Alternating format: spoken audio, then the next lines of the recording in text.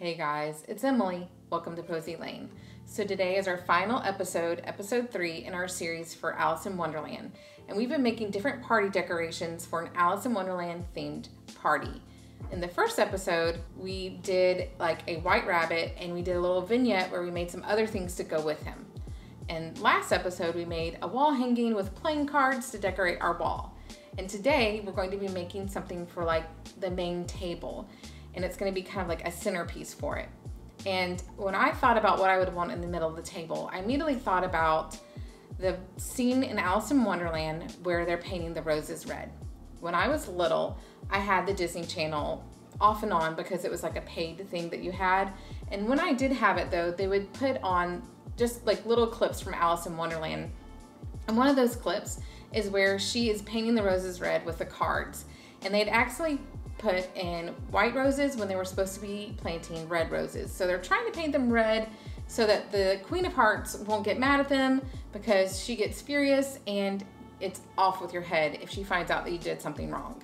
So I always loved that clip and I was always sad when I realized it was just the clip and it wasn't the full movie of Alice in Wonderland.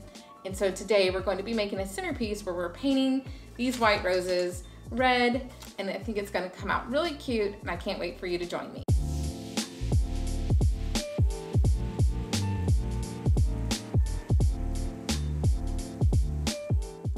For our centerpiece, we're going to need white roses. And I found these white roses at Hobby Lobby. I love how open and full they are. I think that the fact that they're open will make it easier to actually paint on. And I feel like 3 of them looks really full and will be enough for the centerpiece. We also need a vase to put it in, and I'm just using a bud vase. And I like the way like the shape of this is. I found this at the thrift store. And really you can use any bud vase that you can find at the thrift store, or maybe you have one on hand. But a bud vase will work because you only have 3 blooms. You don't need that wide of an open mouth on your vase. Then we also need to paint them. And so I have red paint to paint them red. And I also have this slick red paint that I'm gonna use to try to give it maybe like a wet effect so it kind of looks like the paint's still wet. Because they are being caught in the act of painting the roses red, I thought it would be fun to have a paintbrush that we paint with red paint to make it look like they kind of dropped it and were caught. The last thing that I'm going to use is just some playing cards from the deck that I also used for the wall hanging, just to kind of lay out to fill in the spaces and make the table just look more full and decorated. And that's all we need to get started, so let's go. We are now going to paint a paintbrush, which is a little weird because it's a paintbrush. We wanted to make it look like they were caught in the act and they were in the middle of painting, so we're just going to put paint at the end. And I used the same red that I'm going to paint the roses with to paint the paintbrush. To start out, I decided I should just do a base paint of the red on the tip, just so that it looks like I had dipped the brush into paint, even though I'm not actually dipping it. And I did notice that I needed to get all of the edges and on the very tip kind of go down into the paint to make sure all the bristles had red and none were left white.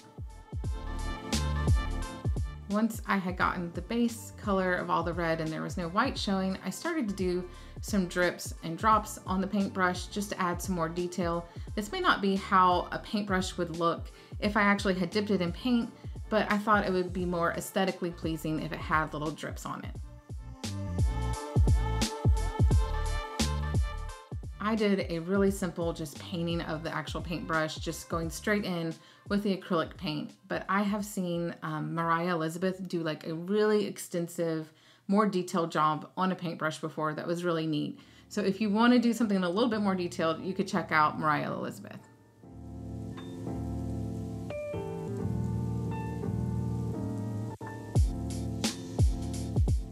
It's now time to paint the roses red. And I love how pretty these white roses are. I got the whitest white they had at the store, and I did pick the more open flower because I thought it would be easier to get down in there and get it painted. And I just started with a true red in the middle and just started kind of dabbing it on and literally painting the roses red. My strategy when I was painting was kind of like, if they were caught in the act and they were doing this quickly, there would be some places where there wasn't paint and it was left white. There would be some kind of brush strokes left and things would kind of look messy. So I allowed myself to kind of be messy when I was doing this and to leave parts white and not paint everything. I ended up, after I did a little bit of it with a smaller brush, taking a bigger brush because I realized it would go a lot quicker if I had a bigger brush, and just let myself be a little bit more messy and a little less like precise with painting it. And I just rotated it around, painting the tops of different petals and the bottoms of other petals, and just really making it look like I literally painted the roses red. I have never painted a silk flower before, and maybe you've never painted one too. So I wanted to test this first, and I know I didn't really video this, but I took a cheaper rose that was like left over from a project where I had made the heart wall decor, if you've seen that video. And I had a leftover rose from that, and I just used the acrylic paint on that to make sure that the silk rose wasn't going to soak up too much paint, and also that I really liked the way it looked and had the right effect. Once I liked what I had done with the acrylic paint, I went back with red slick paint and a paintbrush and just did the edges and rims of some of the petals with that paint, because that kind of dries like with a glossy look. So I thought it would kind of give a wet effect, like they were still painting them and it was still wet when this was left. I did all three flowers a little bit different than the other one. No two were exactly the same, because if they were doing this in a rush, I know I keep saying this, but they probably would have all of them been different anyway. So some of them are more painted than other ones, and I like the way that effect looks. When I was thinking about Alice in Wonderland and different ideas to do for this series, I started thinking about all the different things I had watched as a kid for Alice in Wonderland, and me and my husband both started thinking about this TV show that we used to watch on the Disney Channel called Adventures in Wonderland. And in it, Alice will have like a problem that she has, and she goes through a mirror to Wonderland, and the different characters in Wonderland help her solve whatever problem it is that she has.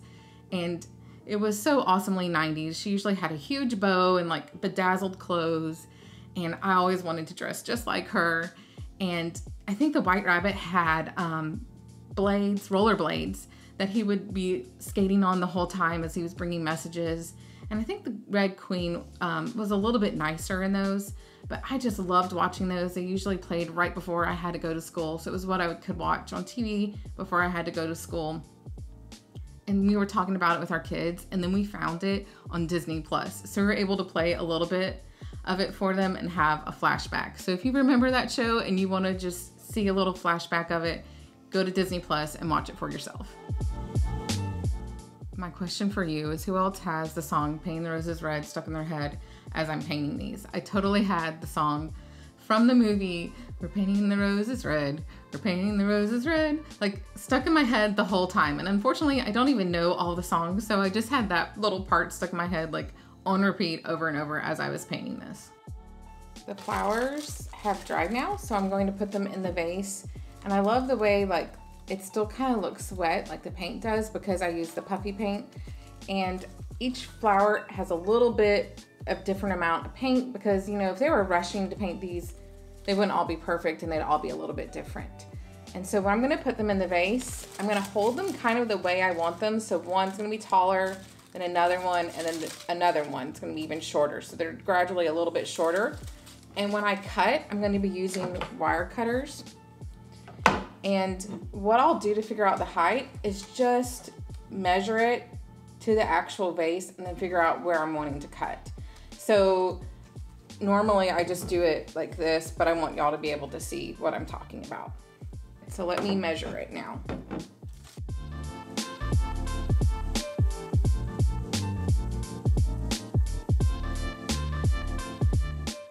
And what I love about like flowers like this is because there is like metal in it, I can kind of bend it to make it look a little bit more natural, because a real flower isn't like perfectly straight, you know, if you think about it. Their stem's never like completely straight. Now let me measure the next one.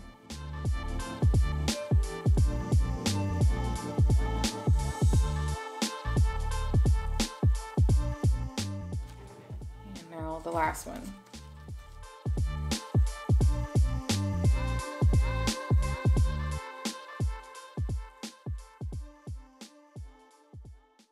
I'm planning to put this in the center of my dining table. and have other things around it, but just to show you what I'm planning to do. I have this vase that will be in the middle, and then I'll set this brush that's dry just kind of next to it, just to make it look like, you know, they were painting it. And then I'm gonna take some playing cards, the same ones that I'm using in the wall hanging that I made in my last video, and I'm just going to set some of them around and kind of fill out the table, just to kind of fill in spaces where maybe it's blank, kind of like you would if you had like confetti or something like that, and just lay them out around. Maybe make sure I get a face card or two and have different colors and different suits laying out. And that will be the centerpiece for my decorations. I've loved making every single one of these videos in this series. I love Alice in Wonderland, and I love the way all of this looks all put together with the white rabbit and the drink me potion, and then painting the roses red with the cards and this paintbrush, and then behind me with this wall hanging and all the cards. It looks so good all put together. I had so much fun making all of this, and thank you guys so much for joining me for all of the videos and for this video. I can't wait for our next craft. I'm gonna have so much fun.